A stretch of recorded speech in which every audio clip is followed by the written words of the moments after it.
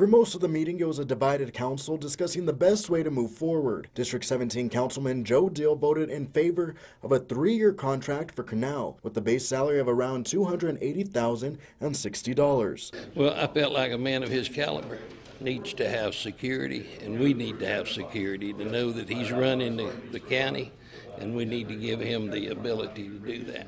District 21 Councilman Rick Roberts says not enough time was given to this discussion. We were handed a contract by our administrator that was 7-8 pages long, expected to vote on it within 30 minutes.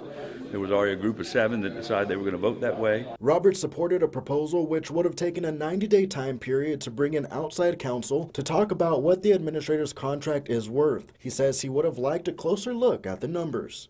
Because as we speak, we have a group that he's hired working in EMS and every other department evaluating what their salaries should be, that he has put in place himself, but yet he doesn't want the same objective look at his own job. In addition to the base salary, the county will pay toward retirement. The administrator will also receive fringe benefits. Dill says he is looking toward the future now. We've got a contract now with the administrator, and he can move forward, and we can too. And council members say, though, Cornell's paycheck may not change, he'll be getting less sick days each year. Yeah, I mean, they had a special meeting today because it sounded like they got caught a little off guard by the fact that the old contract was invalid. Explain a little bit more about why it was not valid.